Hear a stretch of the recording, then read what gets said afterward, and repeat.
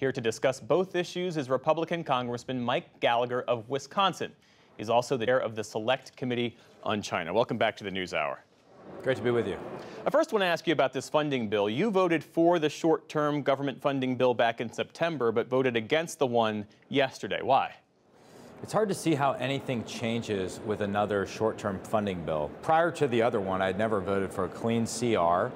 And now here we did waste a month deposing Speaker McCarthy, having this internal battle, and yet we're exactly where we were at the start of that process. And I'm increasingly concerned that we are going to sleepwalk our way into a defense sequester because, of course, according to the terms of the Fiscal Responsibility Act, if we don't pass appropriations bills, we're going to trigger a 1% across-the-board cut next year. And at a time of growing geopolitical crisis in Europe, in the Middle East, and of course the Indo Pacific, a defense sequester would be about the stupidest thing we could do. So that is my concern.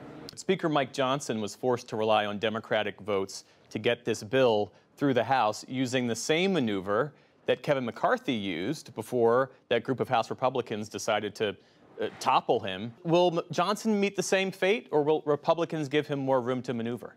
I think he'll have more room to maneuver. He sort of has a honeymoon period, but to the point of your question, it is fitting that the CR ends on Groundhog Day because it is Groundhog Day in the House of Representatives. The only path forward, as I see it, is we should pass a clean, non-offset Israel bill.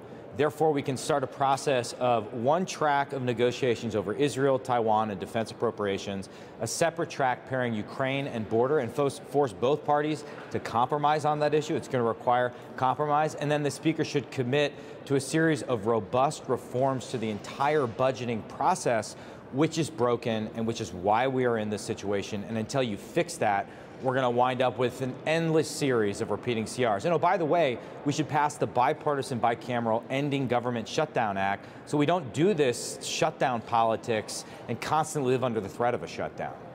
Republicans right now are increasingly positioning aid for Israel and Ukraine as an either-or proposition. Why is that? Well, I don't think it is an either-or proposition. I think we are the world's sole superpower, and we can afford and must do both. I think what Ukraine has revealed since deterrence collapsed in Ukraine is that our entire munitions industrial base is insufficient. So we have here an opportunity to make a once-in-a-lifetime, a generational investment in our munitions industrial base and build weapon systems, long-range precision fires, that are not only critical for Ukraine, for Israel, but are critical for our most important national security challenge, which is China's threat to Taiwan. That's what we have to do. That's why it's not an either-or. And certainly the enemies we have arrayed against us, this sort of anti-American alliance led by China, are increasingly working together. It's China, Russia, and Iran dedicating themselves to undermining American leadership. So for us to sort of segment these problems, I think misses the global picture. Is that an argument that could hold sway among the Republicans who are increasingly skeptical of providing funding to Ukraine? Well, I think if we required, as part of the Ukraine funding, a couple things. One, the administration to come to us with a plan or a classified expression of what the end state is in Ukraine, combined with two, robust Inspector General oversight provisions, I think that would go a long way towards alleviating those concerns. But again, the reason I advocate for pairing targeted clinical lethal Ukraine funding to border policy changes is that that requires both parties to compromise, and those Democrats who may be skeptical of any tougher border policy in order to support further funding for Ukraine would have to come to the table. And that strikes me as a sensible thing to do, particularly as we have divided government.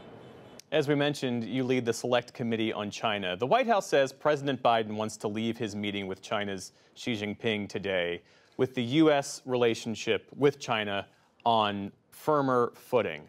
In your view, how should the administration navigate this relationship with the focus on problem solving over provocation?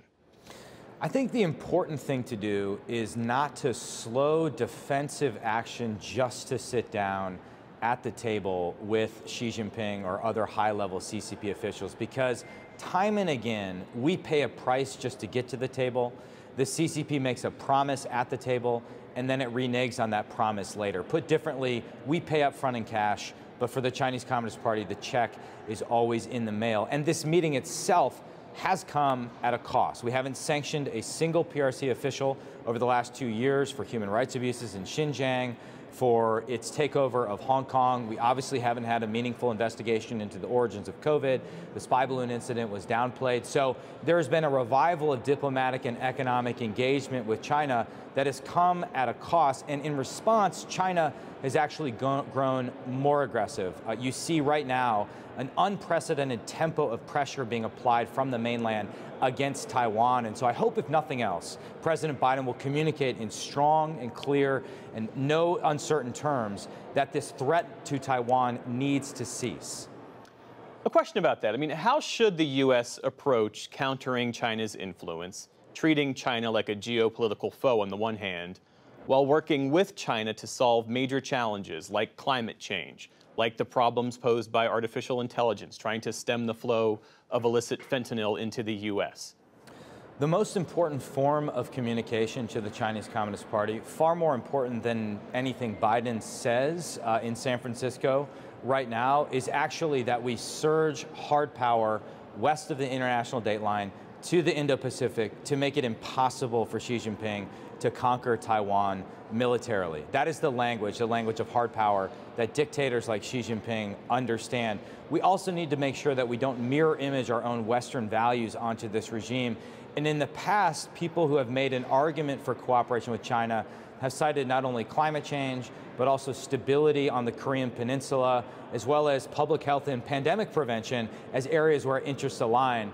But the pandemic, the increased threats from the North Korean regime, and certainly the fact that China is the worst environmental actor in the world, I think undermine this argument that somehow our interests align or that Xi Jinping cares about commitments made at COP27. I can assure you he does not.